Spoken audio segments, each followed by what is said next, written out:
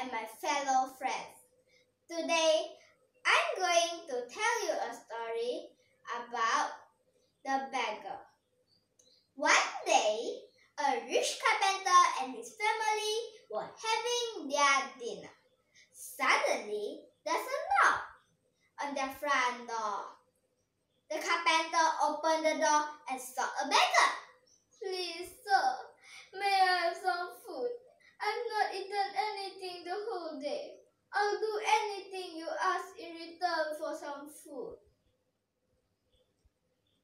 said the beggar. "Go away," shouted the carpenter. "I've neither food nor work for you," and he slammed the door shut. The next day, the beggar continued going from house to house, asking for food and work.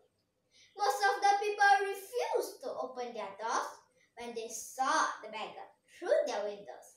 They pretended not to have heard him. Others chased him away angrily. The beggar then went to a village and reached a small wooden house. He knocked on the door and asked for food. The man who opened the door was a friendly man. He invited the beggar into his house. "Please come in. We are poor and do not have much food, but we are happy to share whatever food we have with you,"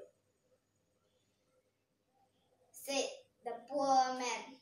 After eating, the happy beggar thanked the kind man and his family.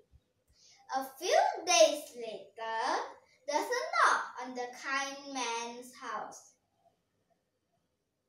He opened the door and was rather surprised to see the king's man. "It's the king's birthday today and his royal highness wants to see you. You must live with us now," explained the man.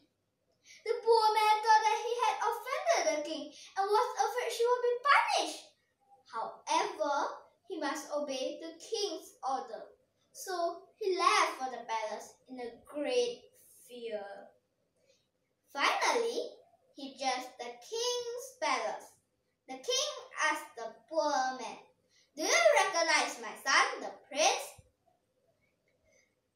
"I'm sorry, Your Majesty. The prince looked familiar, but I don't think I've seen him before." "My good man," said the prince, "we have met before. I'm the beggar whom you've been kind. My father told me to travel through the neighborhood, disguised as a beggar, so that he could reward the person on his birthday." "That's right. Although you are poor, yet you are kind to share whatever food you have with my son. You deserve a reward. I've prepared a nice house for you and your family. I'm also giving you a job in my palace so that you and your family can live in comfort for the rest of your life." The poor man worked happily in the palace for many years.